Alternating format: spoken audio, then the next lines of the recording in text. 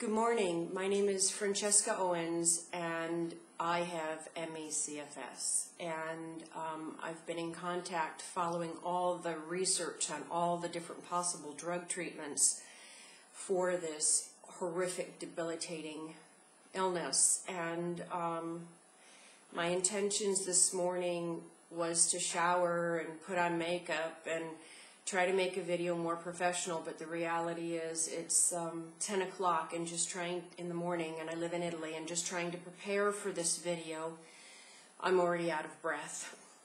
So I decided I have to do it the way the rest of the world sees me, which is in my pajamas, which is, you know, it's been humbling. Okay. I've been in contact with the FDA, with leading scientists around the world, and I want to tell my story with ME/CFS. The situation with the Ampligen, it seems to me like it's so overdue. Our illness ranks up there with AIDS and other chronic, severe, life-debilitating illnesses, yet we don't have a treatment or protocol. Once I was properly diagnosed, I went to my insurance carrier, Kaiser Permanente Rocky Mountain, and tried to get some of these treatments that my doctor was recommending that I had to pay for outside of Kaiser. And lo and behold, by the time I got approved, after being denied, my health insurance was then terminated by them because they said the FDA doesn't say you have to give us these drugs. But these drugs have saved my life, although I'm not anywhere back to who I was. So I wanted to talk to you a little bit about why it is so important that you see the faces. And I'm an artist. I was a stockbroker for 25 years. I was in public office for 9 years for the state of Colorado. I won awards for my community service. I wrote grants for Great Outdoors Colorado Lottery. I won $500,000, got nature parks built. I was, a Denver Woman listed me as, you know, the woman of the month for the artist, and the things just were all my past life. I worked with all the governmental agencies, or Save the Tiger Fund, you know, letters of recommendation. And then all of a sudden, there was another thing. Let's see if I can find it here. I was also an athlete. I didn't smoke, I didn't drink. I'm not sure where my little picture went. Hang on one second, because I've got my, here they are.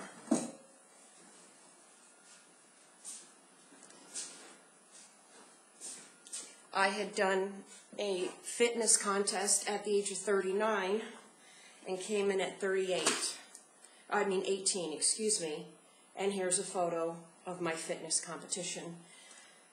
I was actually being asked, after doing all that community service, volunteering, donating my time, I got struck down with this illness that then took 9 years before I could get properly diagnosed. My life now consists of setting up pill boxes and pulsating, taking Immunivir, an AIDS drug that is available in Europe that Dr. Klimas has recommended for me, but it's not available in the United States. So I have had to go outside the U.S. to get part of my treatment. I then have my pill boxes every day and every night full, where I'm taking Valcyclovir. And to win the appeal on this drug, because you guys haven't approved it, I lost my health insurance in America.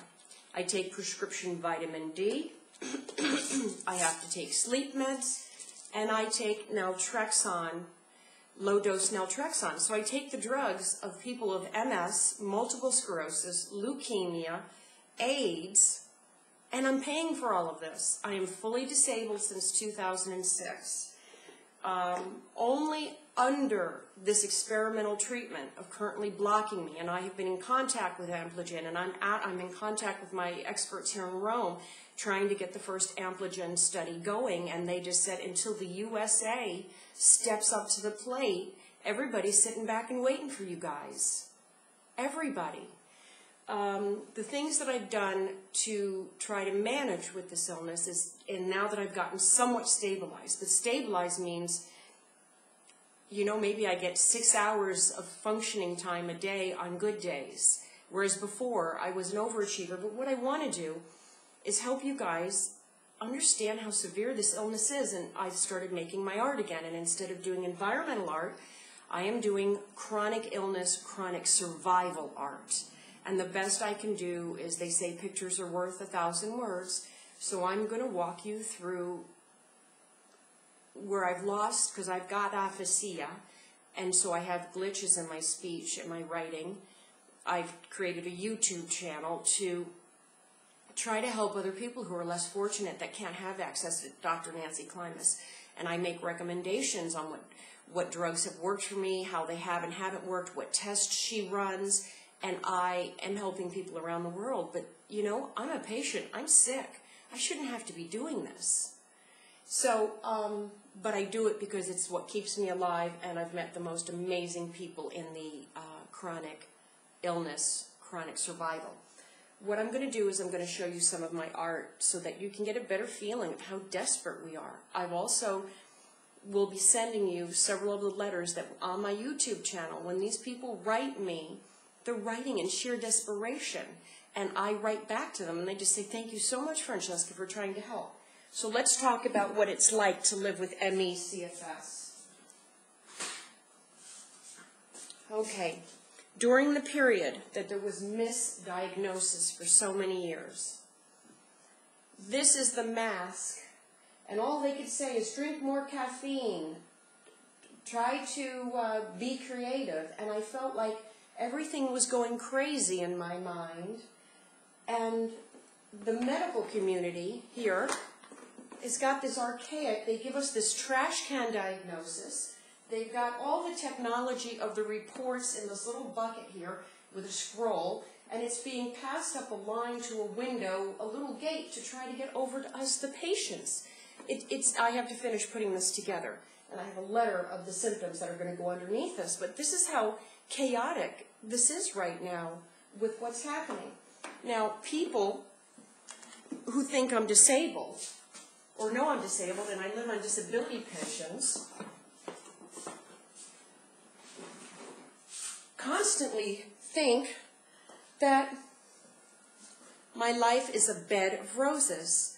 Now this one I'll bring a little bit closer, but this is a pillow made of wood with metal hard sign for hope. These are flowers, my bed of roses, leather, and then this is my cage. So to somebody else on the outside, my reality of living on a disability pension looks like it's so exotic and beautiful and wonderful, but in reality, my heart is bleeding all the time, just like all of us, and it's not a bed of roses.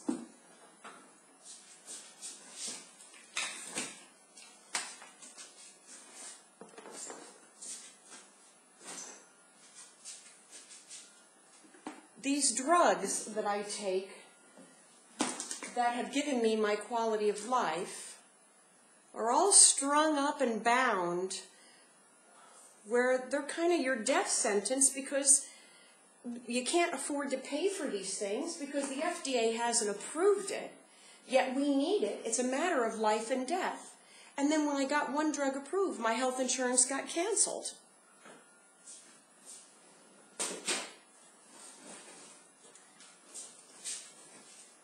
This piece here, you guys, I have to finish. These clips aren't going to be up here, but I haven't finished assembling it.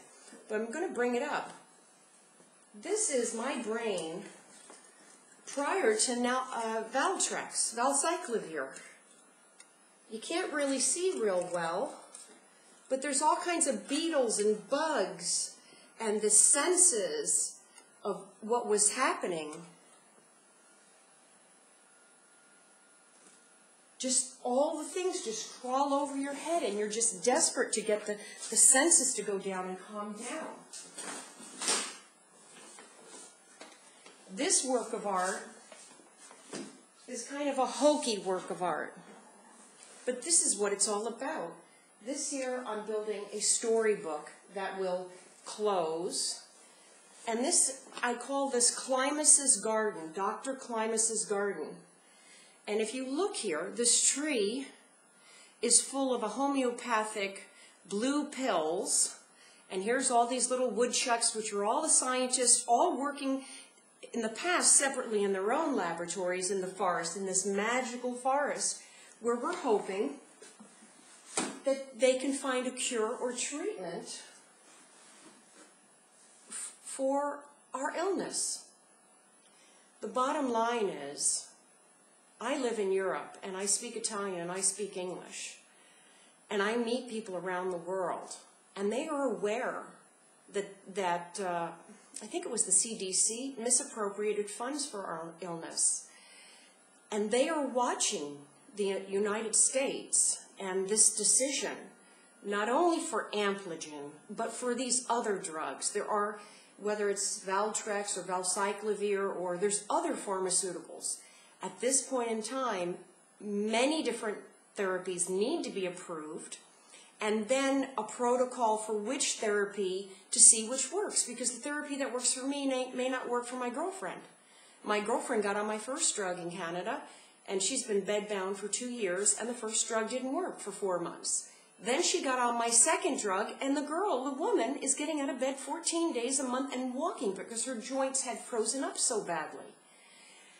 There needs to be a better protocol in place and approval for these drugs, and I'm desperately trying to get my life back. I've learned how to live within very suffocating limits, and I'm one of the lucky ones because I can now make dinner and make lunch for my child. For 7 years, my kid ate cereal.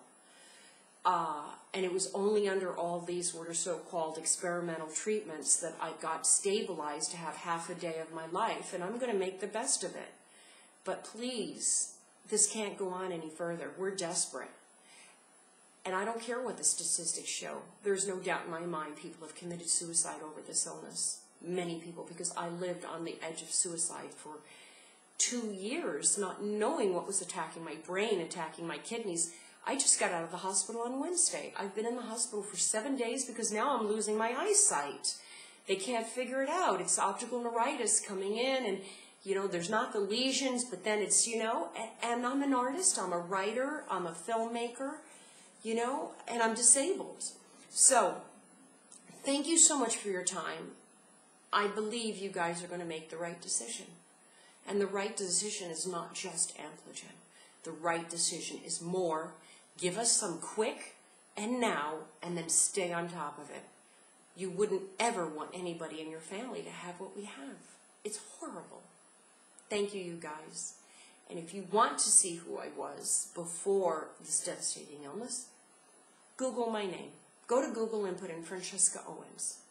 And you'll find maybe the prior life, and you'll find me in my pajamas reporting sick from my couch now on YouTube. Or you can find my prior life of high profile of who I was. So I try to take my magical moments of sanity and clarity and do things for the cause and the purpose of this illness. Okay, you guys, make the right choice. Ciao.